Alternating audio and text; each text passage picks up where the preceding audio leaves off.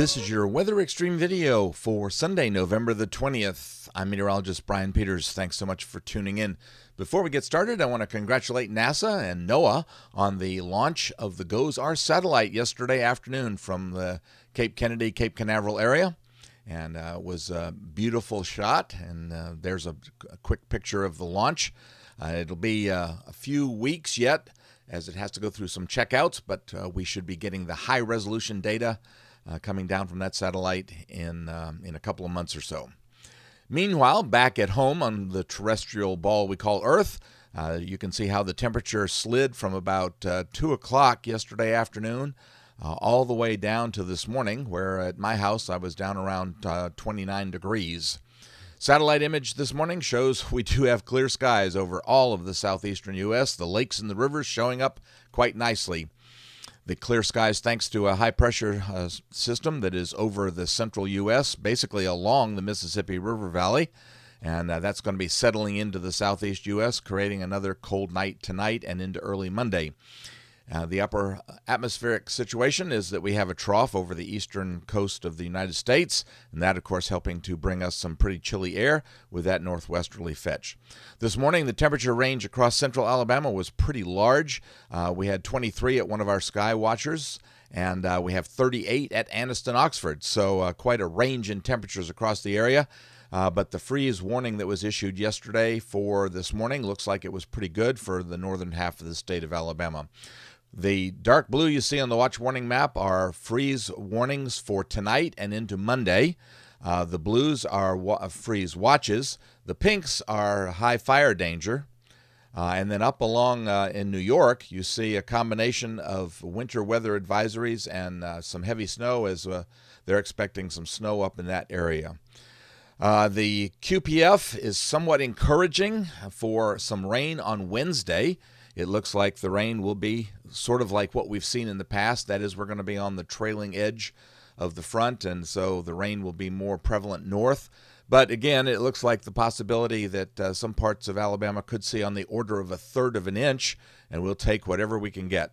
Storm Prediction Center has some thunderstorms forecast on the west coast for day 1. For day 2, the thunderstorms are over the Four Corners area and into Nebraska. And then for day 3, they do have a marginal risk over eastern Oklahoma and east and southeast Texas. And the tropics in the Atlantic, the system in the southwest Caribbean is beginning to show signs of organizing a bit. Still expected to move slowly and erratically, and probably is not going to affect more than just Central America, bringing primarily rains. All right, the 06Z GFS model run this morning, and there's our surface map. You can see the high just coming in over the lower Mississippi River Valley. In the upper atmosphere for Monday, we see the trough is essentially moving off the east coast and off New England, but we're still under a northwesterly flow, and that, together with the high settling in over the area, is going to set up absolutely excellent radiational cooling situation. So it looks like we will probably see the coldest morning be Monday morning, and expect to see a lot of 20-degree readings across the area, and that means even maybe a few spots might even dip into the upper teens, those normally colder spots. By Tuesday, we're under an upper ridge, so we begin to warm up. It looks like temperatures climb back up into the 60s.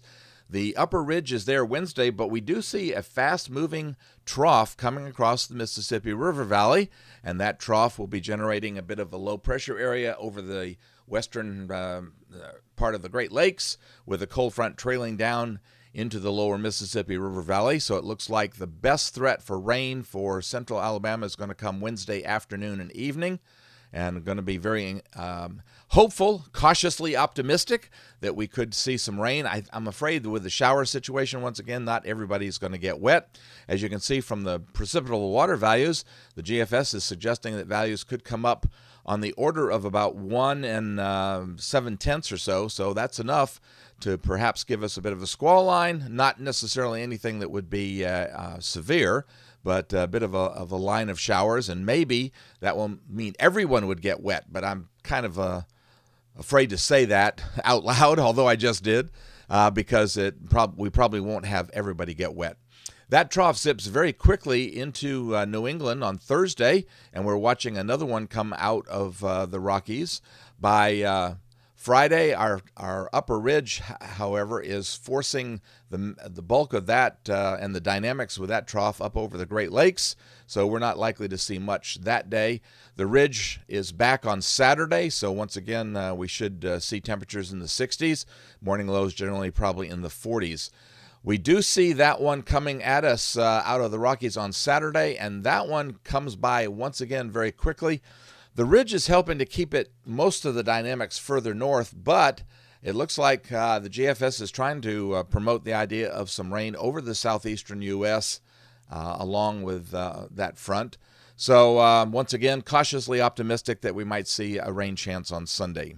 Looking out into Voodoo country, there is a very substantial trough coming out of the Rockies on Tuesday, the 29th of November. You can see that closed low over extreme southeastern Nebraska and northeastern Kansas.